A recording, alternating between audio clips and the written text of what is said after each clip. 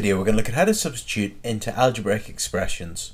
So we've got 5 different expressions here. 3a, remember 3a means 3 times a plus 3, well that's a and then add on 3, a subtract 3, a divided by 3, and a squared. So let's let a equal 6, and let's work out what these 5 expressions will equal if a is equal to 6. So 3 times a, well because a is 6, that's going to be 3 times 6, and 3 6s is equal to 18. Next, a plus 3, well that's going to be 6 plus 3, because a is equal to 6, and 6 plus 3 is equal to 9. Next, a take away 3, well a is equal to 6, so we've got 6 take away 3, and 6 take away 3 is equal to 3. Next one, a divided by 3, or a over 3. Well, that's 6 over 3, and 6 divided by 3 is equal to 2. And finally, a squared. Well, a is equal to 6, that's 6 squared, and 6 times 6 is equal to 36. So that's how you substitute into expressions. Now let's have a look at 3 typical exam type questions.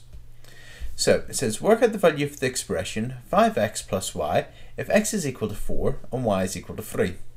So we're going to do 5 times whatever x is, and then add on whatever y is. So we're going to do 5 times x, which is 4, and then we're going to add on what y is. Well, we're going to add on 3.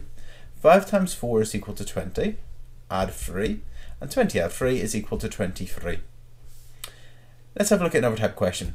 Now they love putting negative numbers into these types of questions, so mixing up the algebra and also having you to use some of your negative number skills. So if you need to, watch the videos on negative numbers on Corbettmaths.com. So it says, work out the value of the expression 6a plus 2c if a is equal to 5 and c is equal to negative 8. So we're going to do 6 times a, and we're going to add that to whatever 2 times c is. So 6 times 5, and then we're going to add 2 times minus 8. Let's do the multiplications first. Remember Corbettmaths, we times before we add. So 6 times 5 is equal to 30, and we're going to add, and 2 times minus 8, well 2 times 8 is 16, so 2 times minus 8 is minus 16. Now here we've got a plus and a negative directly beside each other, a plus and a minus sign directly beside each other.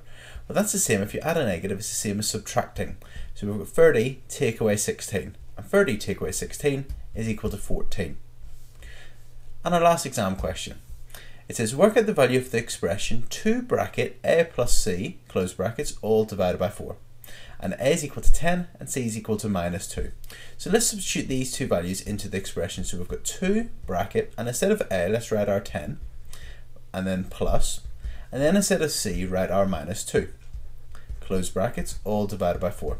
Again, we've got a plus and a minus directly beside each other. So whenever you add a negative, it's a takeaway.